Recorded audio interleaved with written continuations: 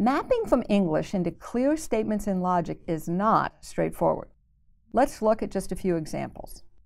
Even simple words can have multiple meanings. For example, consider the word hot. We could say the chili is hot, meaning spicy, or we could say the chili is hot, meaning temperature hot. In logic, we'll never use the same predicate to mean two different things. But, by the way, even after we figured out what property we're talking about, we're not home free. Both meanings of hot are vague. This chili is spicy hot. This chili isn't spicy hot. But what about this one?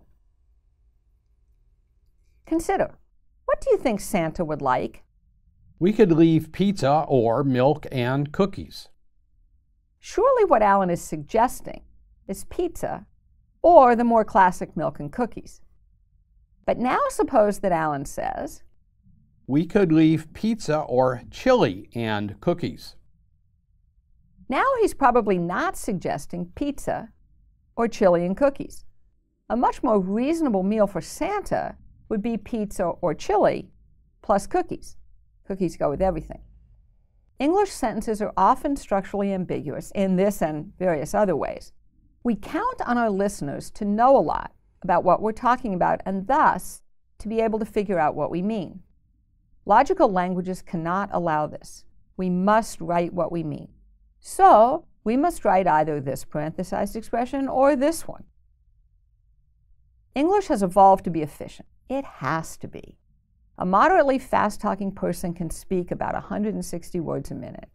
Contrast this with a not very state-of-the-art Wi-Fi connection, which can transmit about 30 million words per minute. Pronouns are one of English's most powerful efficiency tools. Consider, Victoria rode her bicycle down the street. It was her birthday present. What is the antecedent of it? In other words, to what does it refer? The answer seems obvious, the bicycle. But let's change the second sentence slightly and then see how our answer changes. It was crowded. Again, what is the antecedent of it? Now the answer seems equally obvious. It must be the street. And let's try a third one. It's her favorite thing to do. Now the antecedent of it is the act of bicycle riding. The process we've just described is called an AfroResolution. It often, as in these examples, requires appeal to additional knowledge about the domain of discourse. We, people, choose the interpretation that we think makes sense. Logical languages, though, cannot allow this kind of ambiguity. When we write a logical expression, we must be clear exactly what we're talking about. So, way oversimplifying, we might encode the first sentence as a logical claim in this way. There exists an X that's a bicycle and owned by Victoria, a Y that's a street, and a Z that's a riding event. Victoria is the agent, causer of the event. The bicycle is the object, the thing that got ridden, and the street is the location of the event. Then we can write an unambiguous logical claim that corresponds to our preferred interpretation of the second sentence. In the first example, X, the bicycle, was a birthday present. Or we can write an unambiguous claim for the second example. Y, the street, was crowded. Or, for the third example, Z, the riding event, is Victoria's favorite kind of thing. By the way, to see why it's so important that logical languages be unambiguous, consider Juan saw Paolo walking across the street. He waved.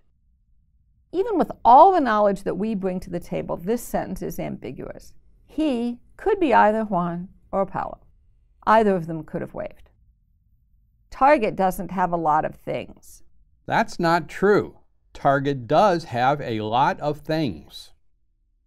That isn't what I meant. There are a lot of things that Target doesn't have. In logic, we must distinguish between there are many things with the property that my store does not have them, and it is not true that my store has a lot of things. Let's do one last example. Consider, Jesse thinks that Parker knows who will win the game tomorrow. reasoning about what other people know or believe is important.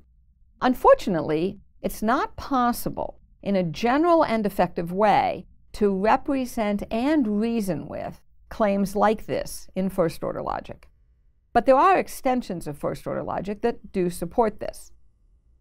Many English sentences are ambiguous and may be vague. Logical statements are not. This means two important things.